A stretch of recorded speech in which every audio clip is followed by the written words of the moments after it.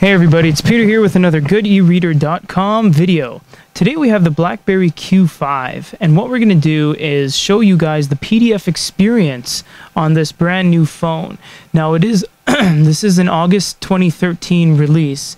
This device has been released in specific markets like Southeast Asia, Dubai, India, certain places like that. It's not available widely anywhere just yet, so we're going to show you guys the PDF experience. We're going to start with Adobe Reader. This is the stock app that has been installed, and we're going to go through three things: Monster Manual by D&D, Max Payne After the Fall, a PDF we've acquired that we're going to show you a comic book of, and the World Newspaper.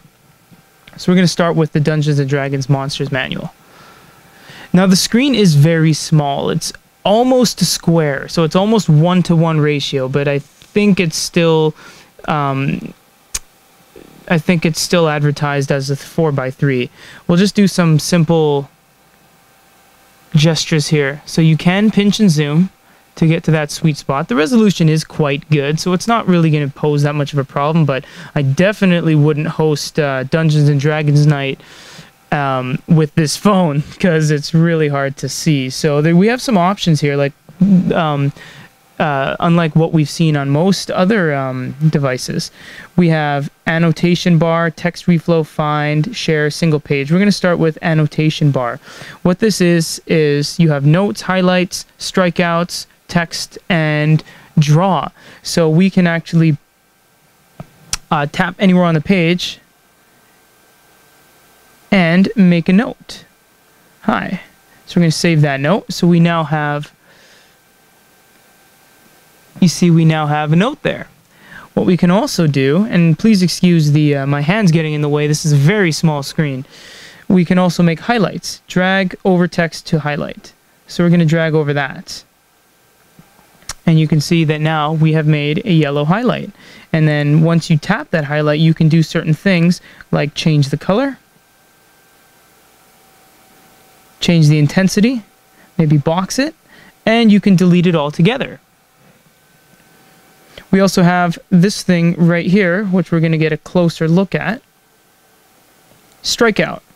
Draw over text to strike out, so you can strike that out. This is great for grading papers, or even going over certain school text assignments, because you can strike things out that have no meaning or purpose.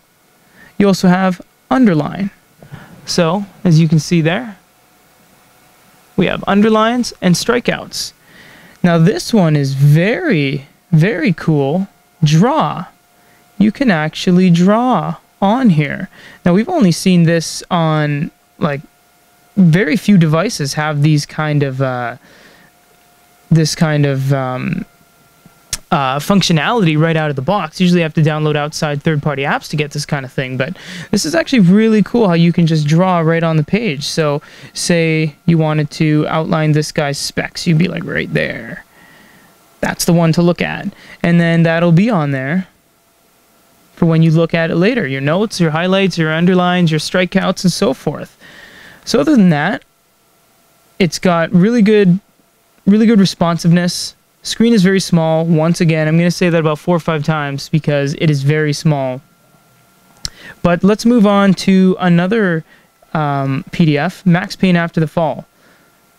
We'll look at this.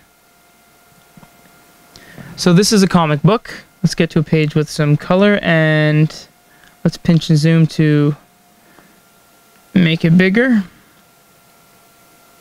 Oh, we have to go to single page because I think we were in reflow mode for sure. Yeah, we'll show you reflow mode afterwards.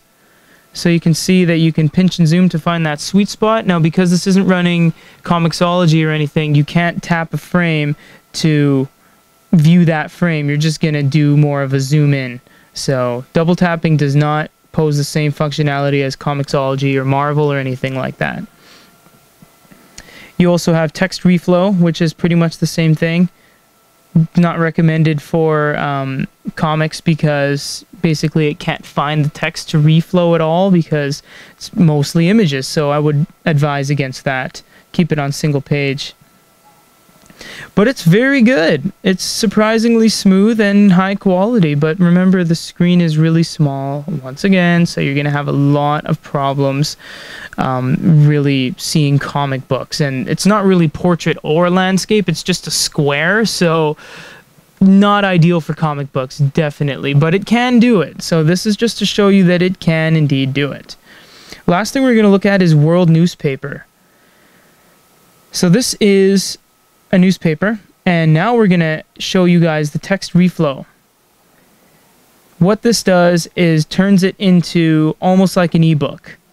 Well, you can see here that it's justified all the text to the side of the screen, to the left, and it gives you little paragraphs. So this is kind of useful. A lot of the time it does get a little screwy with titles and subtitles and all that. Like you can see right here, one line of text, 1 or 2 lines got stuck at the very top because it couldn't fit on the page. Still wouldn't really recommend that unless you really had to. I would pretty much recommend scrolling column by column, kind of like this. And once again, you actually can still do, and remember this is based on the PDF Reader app, which is Adobe. It has nothing to do with the individual file. You can draw on any PDF you load, and you can do all those fun stuff like strikeouts and highlights and take notes and all that kind of stuff. And look at that. It's pretty cool. I like it.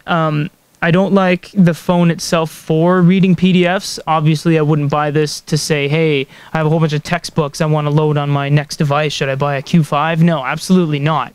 This is just to show you that when you do have a Q5 and somebody does give you a PDF, you can utilize the PDFs on this device comfortably. And you don't need BlackBerry Link to drag and drop these onto your device, because all we did was plugged it in via our micro USB port, and we drag and dropped the PDF files into the Documents folder, and that is what gave us this kind of list here of PDFs. And also we have Getting Started with Adobe that will actually show you how to use it. So if you want to find out how to do this on your own, you can actually just read this little tutorial here.